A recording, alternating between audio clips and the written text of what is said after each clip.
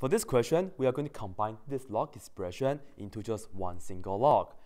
Well, as usual, we are going to fix the numbers in front of each term, right?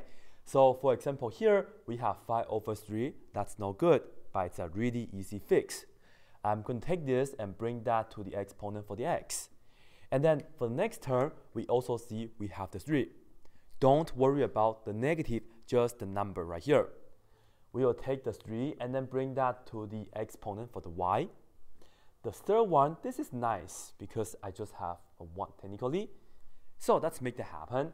And we will have, this is log base 2, and this is going to be x raised to the 5/3 power. And then we subtract log base 2, and here we have y raised to the 3rd power, like that. And then we minus log base 2 of z.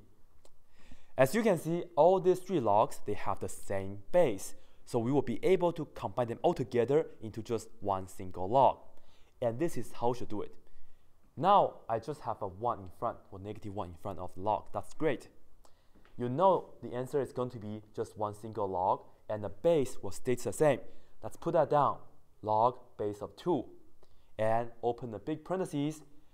I see some positive, I see some negative, so you know we will end up with fractions. So let's get the fraction bar ready. Remember, any term, if that's positive, that will go to the top. Negative, this inside will go to the denominator. So, first term, this is positive. This one, x to the 5/3 will go to the top. Let's put that down right here.